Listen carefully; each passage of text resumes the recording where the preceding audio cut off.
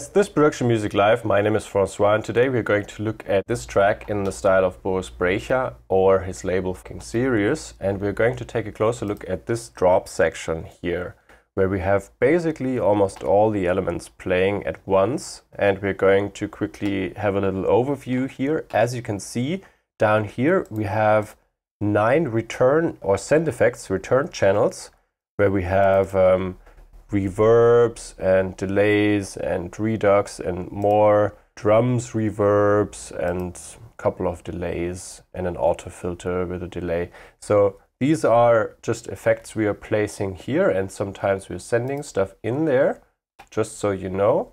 I'm closing this down, and then we are going to take a look at the instruments that we are playing here. We have a sidechain kick here, then we have our kick and bass group, and below that we have a drums group with our drums elements.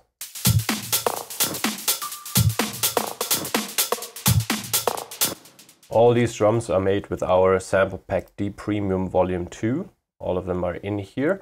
I'm soloing kick and bass.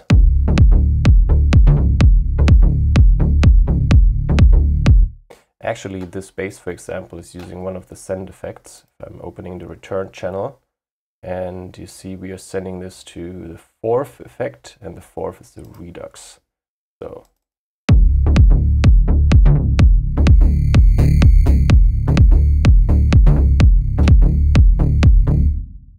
below that we have our high bass. That one is basically playing the same bass pattern as the low bass, but a couple more steps and sequences, and towards the end of the pattern we have something like this.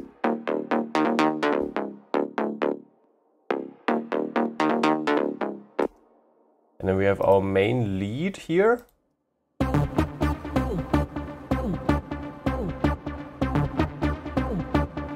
All the sounds in this Ableton project are made with Massive, and actually this whole Ableton project file or template is available. You can click on the link in the description and visit our website productionmusiclive.com if you want to grab it and use it yourself. We have another plick sound here.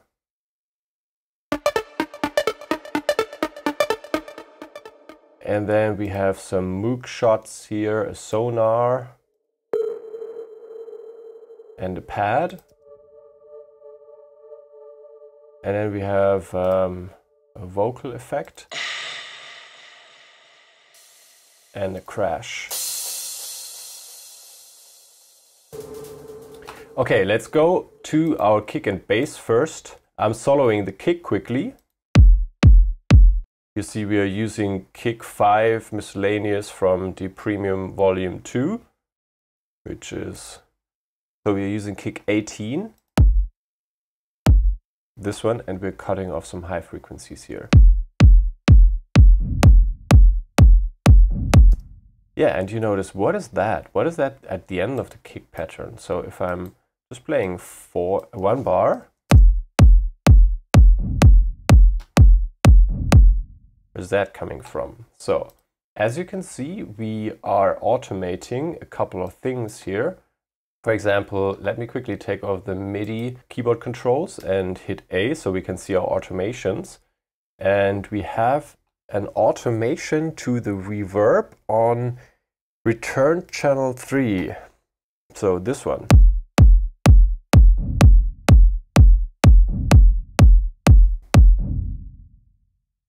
So the last kick of our pattern here is being sent to the return channel, and then it goes through this reverb and through this EQ here. And there you have this bumpy sub-kick effect.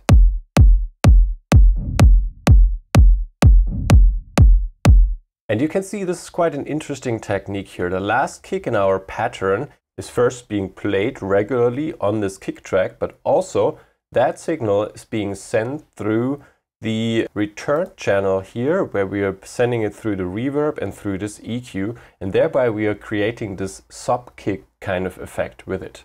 And we don't even have to use an extra track for that.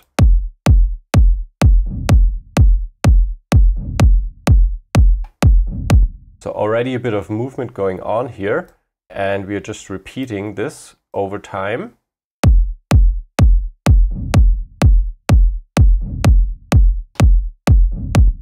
Okay, and let's take a look at our bass.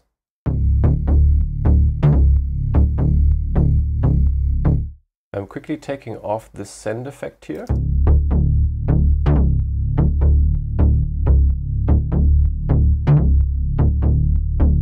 So basically we are playing a saw wave here, we are playing another square the saw somewhere in the middle, an octave lower.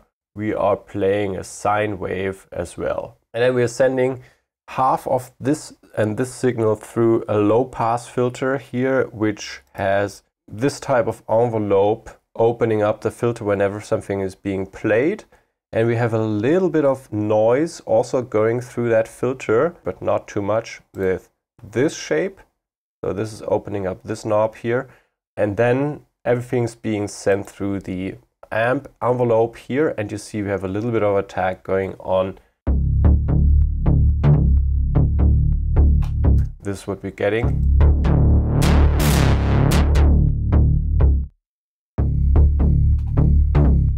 Yeah, and then we have this redux effect here on top.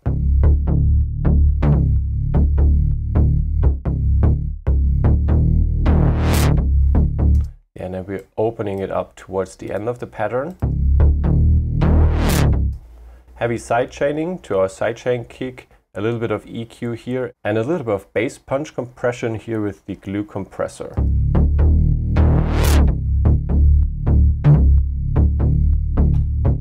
Play it together with the kick.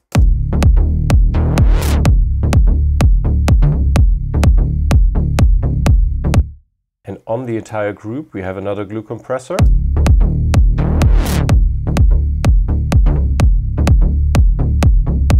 It's not too heavily applied, as you can hear.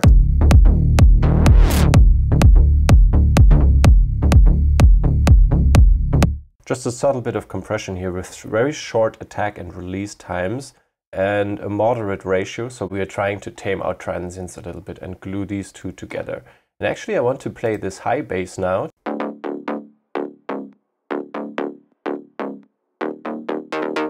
So basically we're also playing a saw wave here, and then we are playing the virtual analog pulse to saw wave here on the saw position. And high metal noise is activated here, but I don't think it's affecting the sound too much actually.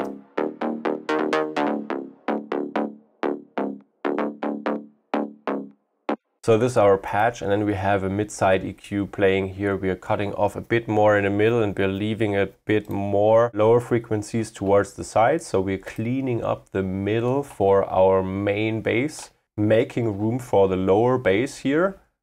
We're playing it together so they don't interfere.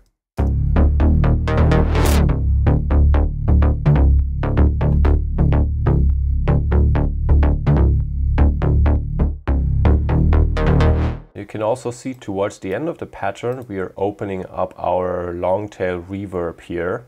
So we are going.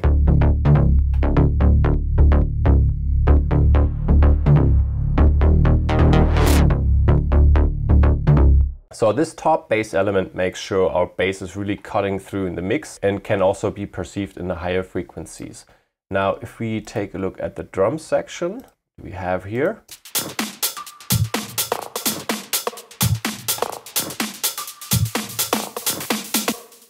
So first of all, we have a glue compressor here in our group, making sure these drum elements are sitting more closely together and being perceived more as one drum unit or something. And then we have a noise element here with massive. White noise. And, a bit sidechain compression, a little bit of EQing here.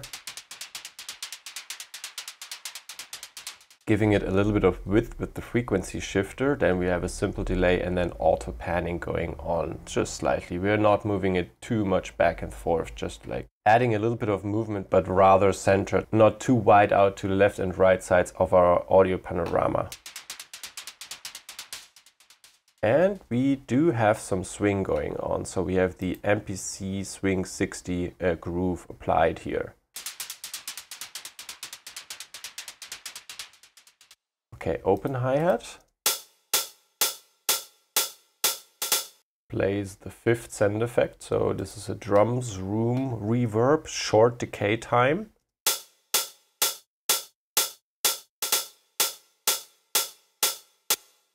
and we're playing this pattern.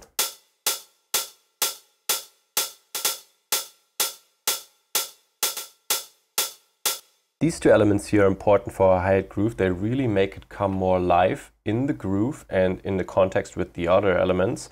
We are using another sample from our Deep Premium Volume 2 sample pack here. And below that we have a shaker. Actually 2 shakers.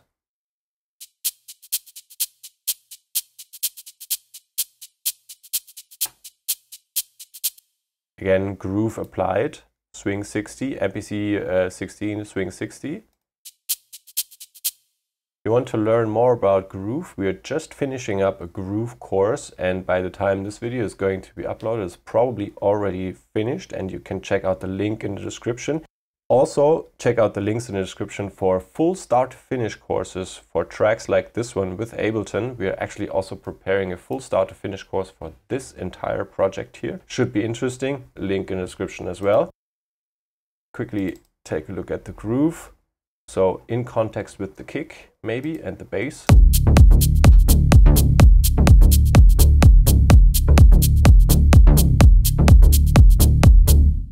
These tiny elements here really make the difference. So we have one shaker playing together with the kick, and then we have the other one playing this 1 to 3 pattern here, and then 2, 3, and then 3, and then 3, and then we are repeating what we already had here.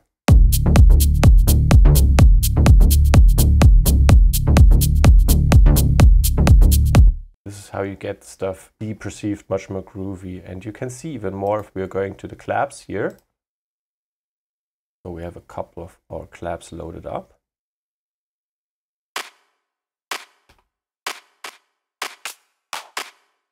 So this is basically how you achieve this groove. Play around with different samples, try to give them the same reverb room, in this case the snare room here with 1 second of decay time slightly applied.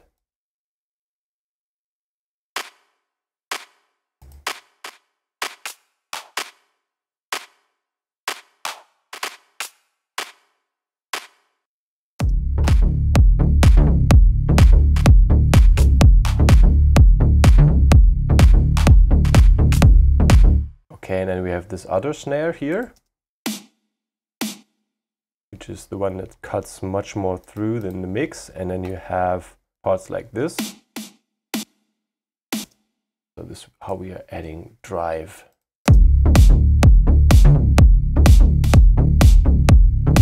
But important, don't use the entire velocity here. We're also not using 100% or something. We're at 68 here with the main element.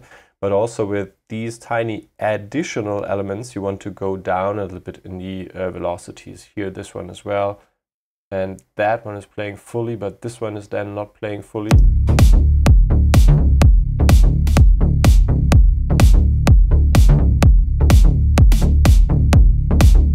Okay, I'm putting the other claps in here as well.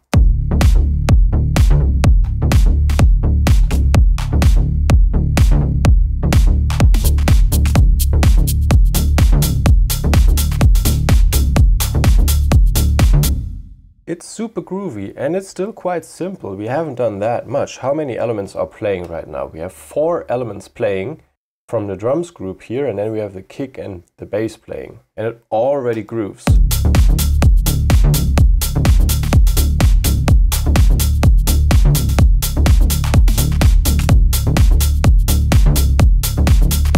I mean, this is really the secret. The sound of this artist and label sounds quite complex, but actually you can achieve it with quite a few elements only already. Okay, let's take a quick look at this percussions group.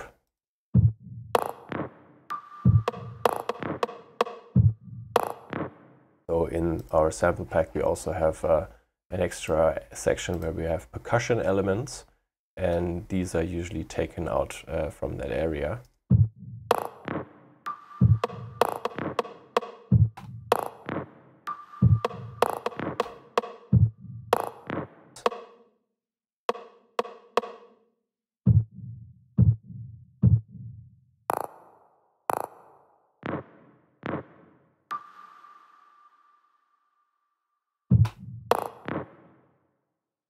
Again, groove applied, swing 60 here.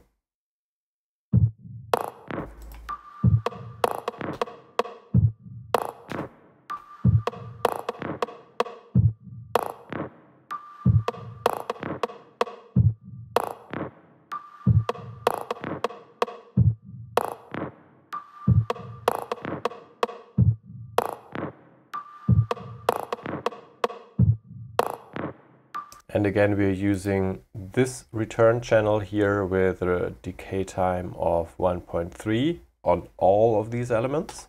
Okay, play the drums group together with the bass and kick group.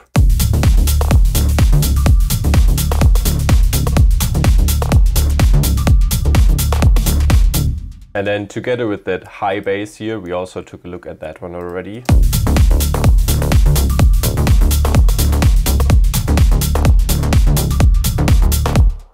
I forgot to talk about that actually. So this pattern here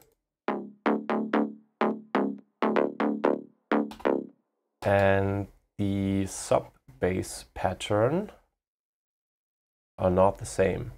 So you see these steps here, it's 1, 1, 1, 4, 1, 2, 2, 1, 2, 4.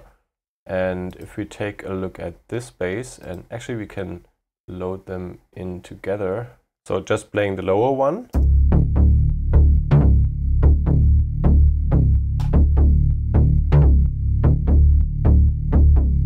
And the high one down here.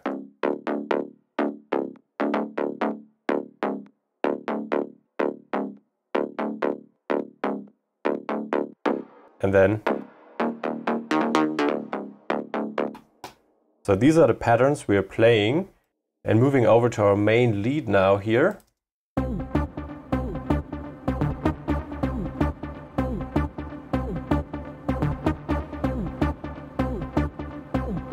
So this is actually being played together with the clap or snare position, and then we have this fourth position in the second measure of the first bar.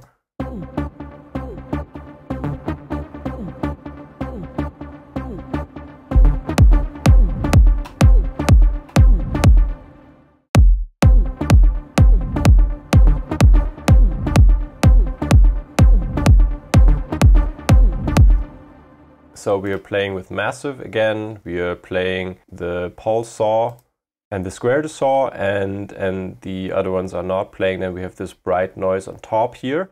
But for the most part, our effects are taking place here behind the instrument. And let's see what happens if we're taking the send redux off here, which is this one.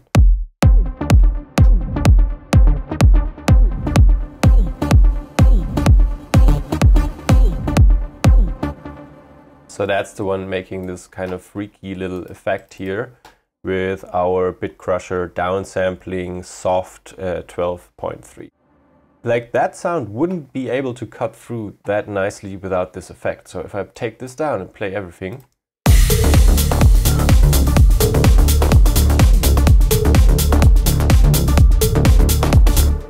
This thing has a hard time to cut through the mix. And if we put that in, if we leave this bit crusher,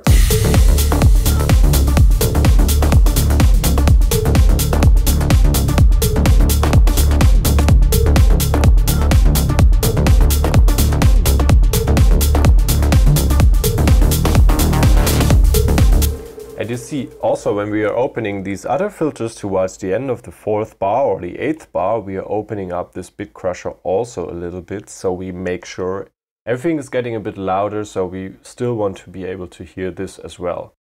Okay, so we also have a sonar sound down here.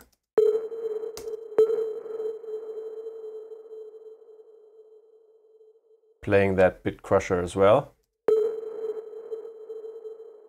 And this one is basically just a simple sine wave here. This one is off and that one is off as well.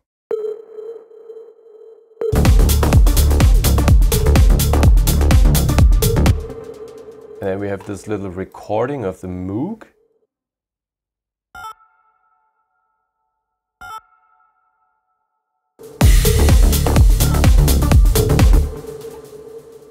If you play it solo, it sounds like a synth, but if you play it in the mix, it sounds like a vocal shot or something.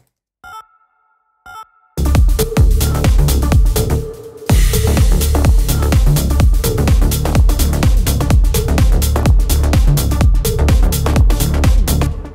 Yeah, then here in the beginning we have a simple crash.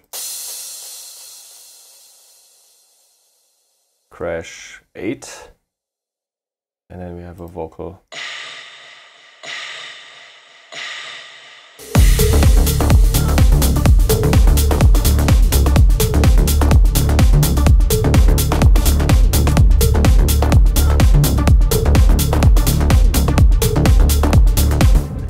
And then in the second part of our drop, we're adding another top element here with this plick.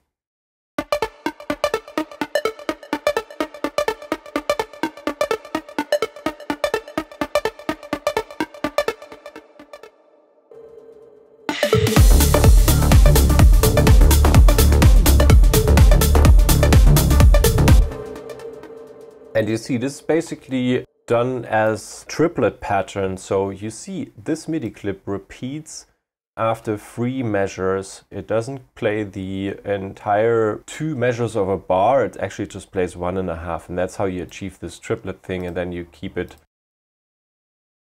Basically, it repeats after this step.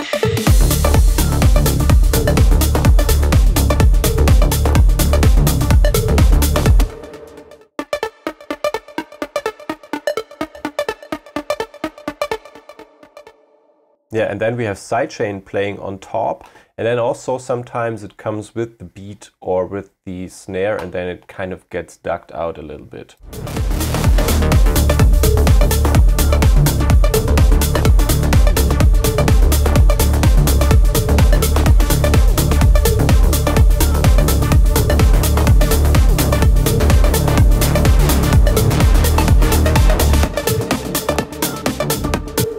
Yeah, also sometimes you want to go up an octave or something, or like create something towards the end of your bar that make it sound a bit more dynamic and interesting.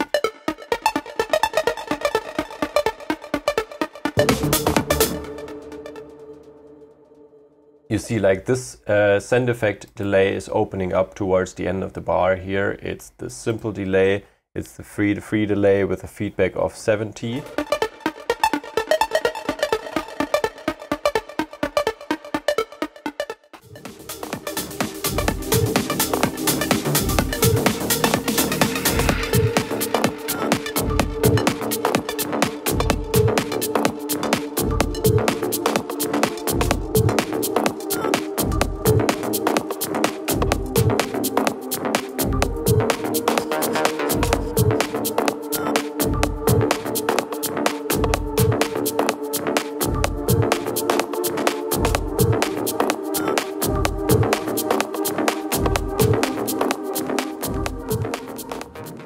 Okay, let's keep it at this stage with analyzing the structure of these 2 drop elements. Feel free to visit our website productionmusiclive.com, supporting this channel and giving us the ability to put out videos like this one. You can find the drum samples we use there in our drum sample pack D Premium Volume 2. You can find this Ableton project file. You can also find start to finish courses for tracks like this one in Ableton, and sound design courses and courses on how to write, nice chord progressions. Feel free to comment and like, subscribe to our channel, and I hope to see you next time.